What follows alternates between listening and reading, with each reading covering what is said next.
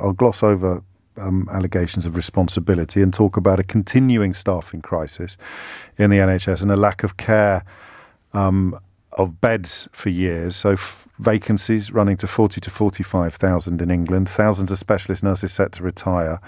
And then, of course, the 100,000 plus vacancies across the health service in general. So the idea that we are potentially, as winter comes, on the brink of a particularly treacherous precipice is increasingly hard to ignore. And I guess that's why today I felt this need just to talk about things that are happening and things that are real, as opposed to my tendency sometimes to overthink it and look for, clever clogs, philosophical, psychological. And I mean, this is just a little bit scary.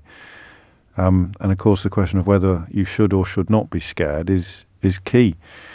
Most of the evidence I'm seeing is that we are indeed teetering upon the brink of a particularly tricky period. And I do think it's better to be clear-eyed about these things. But if you want to challenge the direction of traffic, pardon the pun, and from within the NHS, working there now, and say, actually, things are not that bad, then obviously today, well, we'll roll out a red carpet and you can come and sit on a golden throne in my studio, because I don't think I've had even the vaguest suggestion that things aren't quite as bad as our contributors are suggesting yet, either by text, by tweet, or on the phones.